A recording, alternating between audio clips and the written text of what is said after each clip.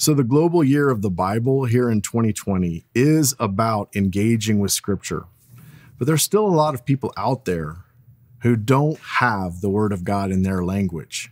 We have the opportunity in the next decades to make sure that every remaining Bible translation project needed is started.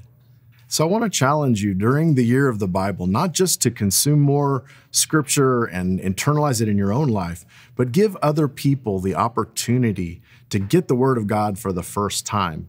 Go on our website and look at the verse-by-verse campaign and choose to give $38 to translate a verse or give enough to translate an entire chapter of the Bible for somebody else.